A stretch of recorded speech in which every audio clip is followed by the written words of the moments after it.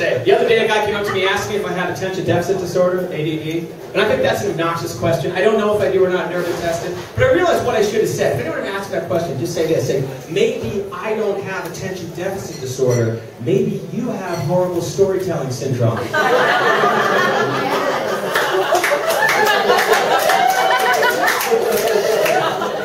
Or unnecessary detail disease.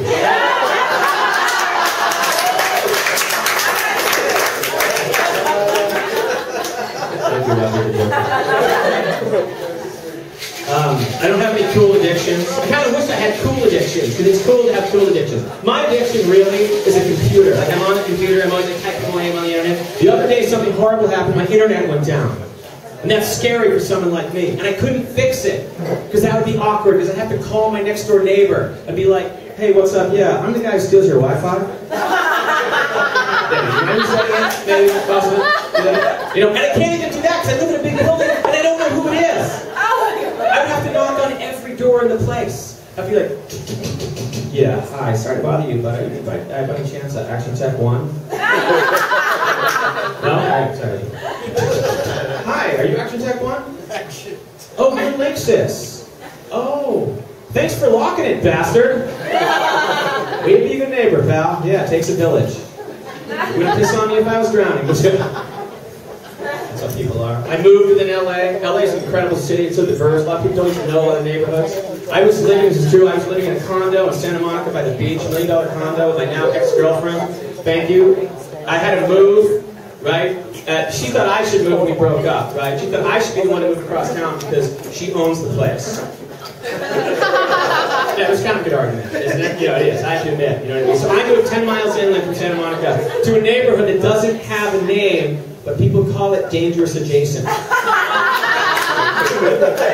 I moved from a neighborhood where like almost everybody has a gardener and a maid, right? To a neighborhood where almost everybody is a gardener and a maid.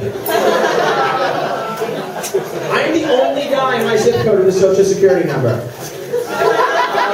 Some people groan when I say that. They're like, I don't know, is it okay to laugh at that, honey? I'll call Hector the gardener and find out. Is that a bad joke? My friends are so cynical, though they're so mean, you know what I mean? My friends are so mean, they're just like, dude, you moved to a, what? Where do you move to? Oh my God. And I'm like, no, it's a good neighborhood. It's a lot better than you think. There's a lot of tourist helicopter rides at night.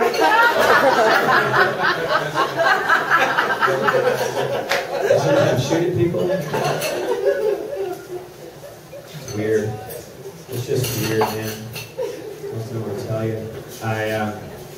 And people get so worked up about politics, but they're not like logical, they're not rational about it. People say things like, illegal immigrants are taking all the jobs, we gotta build a big fence around the border. It's like, you know what, the more important question is, who's taking the really, really good jobs? The jobs that you guys want. You know who? College graduates. Maybe we need to build a big fence around the universities. Some people are like, Adam, that joke is racist against college students. And I'm like, college students aren't a race, they're a species. And they should be locked into a big zoo and forced to drink alcohol and have sex on camera. We already have that. It's called Girls Gone Wild. Are you doing Girls Gone Wild? That's awesome, I love that. I don't care for breasts! Naked ones. It's alright, brother. I like that. It's cool. I got a friend who gets angry about the global economy, about jobs and stuff, you know what I mean? Like jobs moving around the globe. And I'm not kidding, I swear this is true. He gets really pissed off and he calls an American company, he gets the Indian guy on the phone. You know the Indian guy in India? Yeah. Right? It's like you call Bank of America, it's like, thank you for calling Bank of America, my name is Bangladesh. And that guy is so polite. They are insanely polite. It's too polite for Americans. You know what I mean? Like, hello, I'm Mr. Gropman. May I call you Mr. Gropman? Oh, Adam, sir. Mr. Gropman, sir. President, Governor. Your Highness, Judge. I'm like, dude, Gropman, listen. I'm wearing Donald Duck flip-flops and a jockstrap. Okay?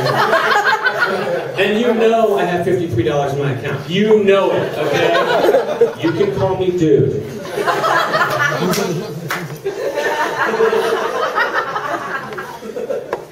country has gotten a lot more politically correct, though, in our lifetime. It's okay, it was very incorrect for a long time, you know? But it's kind of gone, sometimes it gets a little kooky with the PC stuff, you know? The other day, I called the headquarters of the Ku Klux Klan of America by accident.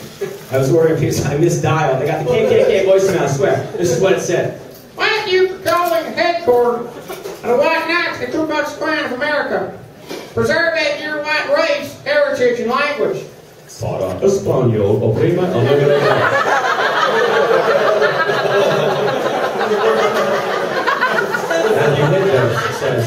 You can't join us, Paco, but you can wash our sheets. Or your wife can, you know, you really shouldn't be doing that kind of domestic work. Here's the thing, guys, I don't think there's a long-term future for the KKK and Latinos. That's not a good match. It doesn't really make sense, because in Spanish, KKK means what?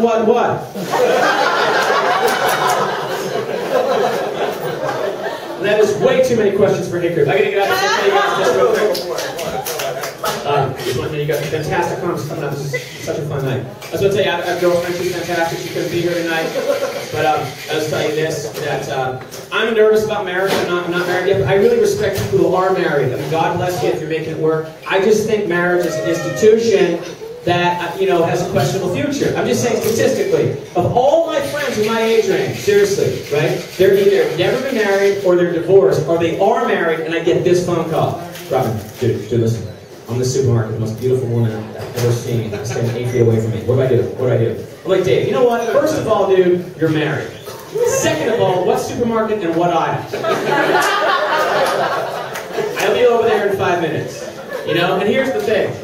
You know, is it Ralph's? Because I stand a chance. I think maybe, get a phone number, Ralph's. Is it Whole Foods? I don't got that kind of game.